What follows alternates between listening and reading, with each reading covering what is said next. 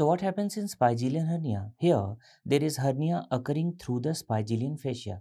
If you see the location of most of the hernias are located in infraumbilical region.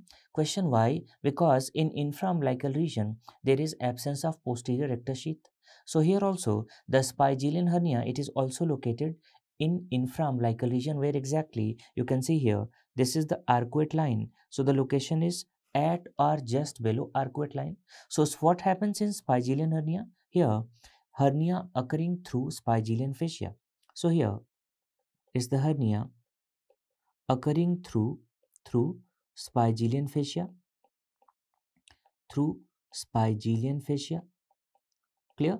And what is the location we discussed? It is located in infraumbilical region. What is the most common location? At or below arcuate line. If you see Bailey, in Bailey it's wrongly written that it is located above arcuate line. What is the location? It is located in infraumbilical region at or below arcuate line. The location is, it is at or below arcuate line. At or below arcuate line. Clear? So here you can see the location. It is located at or below arcuate line. Now see the important points related to anatomy. You can see this is rectus abdominis muscle. What is the name? This muscle is rectus abdominis. So what is the location of this Spigelian fascia? This is the Spigelian fascia. It is bounded laterally by one line. This is known as semilunar line of Spigel. So you can see this line is semilunar line of Spigel. And what is the medial boundary? Medially is the lateral border of rectus abdominis. So it is located between rectus abdominis medially and semilunar line of Spigel laterally. And you can see this is the Spigelian fascia. So what happens in Spigelian hernia? There is hernia occurring via or through Spigelian fascia. Here you can see this is the arcuate line. So what is the location? Most of these hernias are located at or below arcuate line. What is the location? At or below arcuate line. Now what happens here? Suppose these are the four most important layers of abdominal wall: external oblique, internal oblique, transversus abdominis, fascia transversalis. So what? This hernia, it is going to penetrate Spigelian fascia.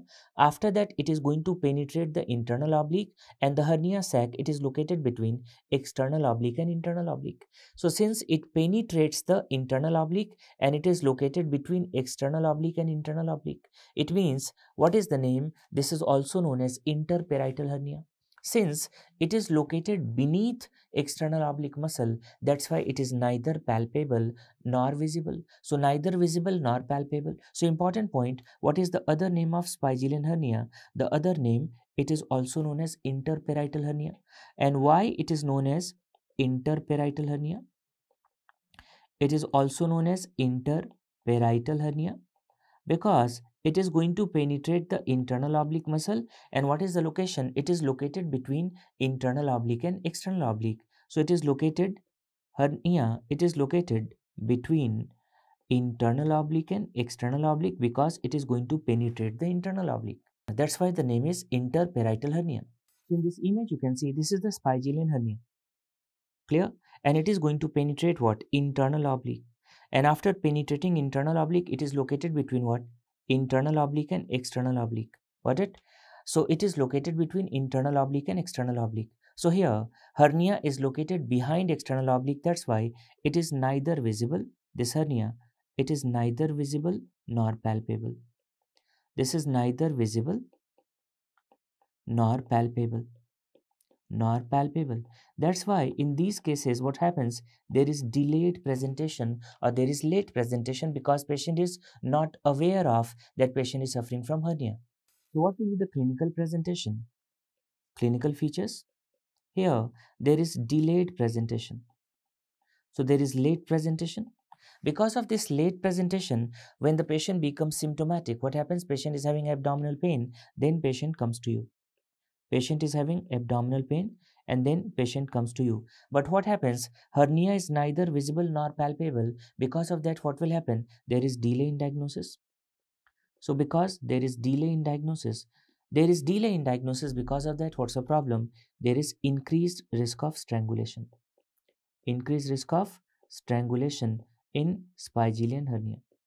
So these patients are having increased risk of strangulation. Clear?